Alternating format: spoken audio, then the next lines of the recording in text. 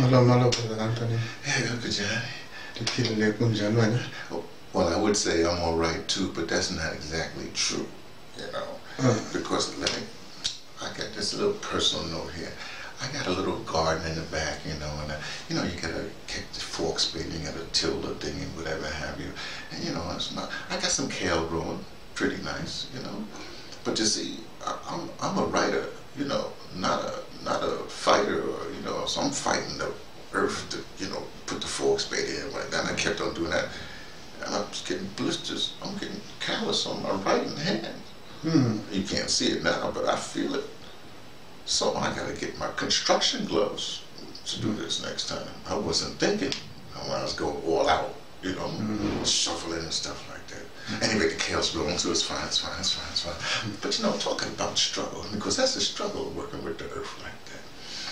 You know, here's what I've been thinking, you know. I've been struggling. I've been in struggle a lot of my life. Like for instance, I'm not going to early stuff, but let's say, I think it was 1968, 67, somewhere around there, when this guy, this southern racist guy, governor of Georgia or wherever, Mississippi or Arkansas, whatever those places down there, George Wallace, you know, this guy, you know, he's running for president, so we was protesting, you know, up there in Madison Square, came to Madison Square Garden for a big rally, we was protesting, and they brought the horses. It's not that field, there's big horses trying to control the crowd and stuff like that. You know, I don't see horses in the crowd much more. I guess they figured out if you bring a horse on the pavement and you throw some ball bearings there, the horse will fall or whatever happens. So I guess that's what figured out. Because now you know what they got. They got tanks and stuff like that. You know, they got machines that make you deaf and stuff like that to control the crowd. They don't want people to protest or talk about stuff. So they militarize, as they say. They militarize stuff. Even right now in Lesotho, you know, there's a big thing in Lesotho because, you know, they formed a coalition government and the guy said, oh no, we ain't doing that. The people's going to go protest, and he started to try to militarize the police to stop the protest. What's going on here, all this protest? But see, here's the thing. Here's what I figured.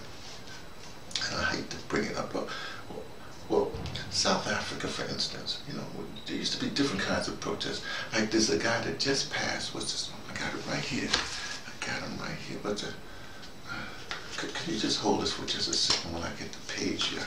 I wrote it down. Oh, turn right to it. I can take that right back. That was quick that time. But you know, the Bishop David Patrick Hamilton Russell. Now he was the bishop, the priest, you know, the clergyman that was in Dimbaza when they used to dump everybody in Dimbaza. Come from Robin, I just dumped you in Dimbaza. Nothing there. They had to, you know, they made a famous movie, Last Grave at Dimbaza, you know, about all the kids that died and stuff like that. But this guy, what he did, he was trying to tell people the plight of these folks.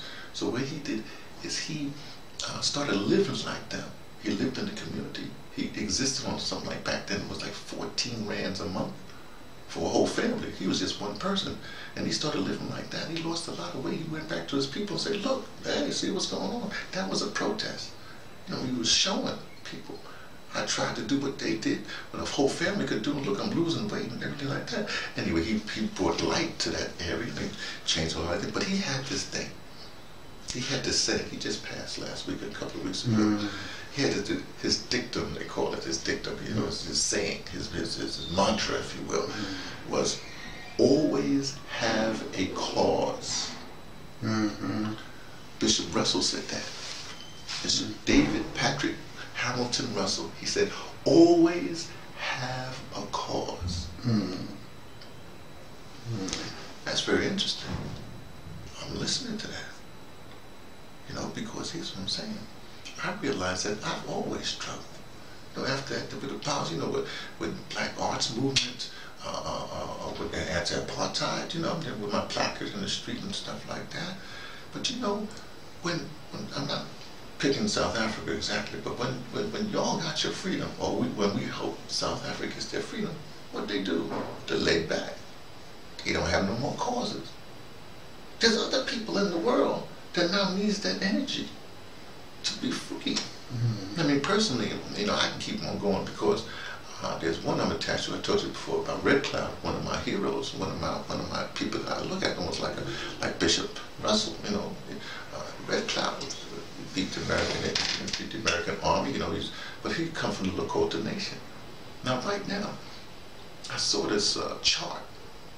Do you realize the suicide rates? Here's how they go. The highest rate of suicide, just talking about the states now, to talk about where I come from. American Indians, male, highest suicide rate.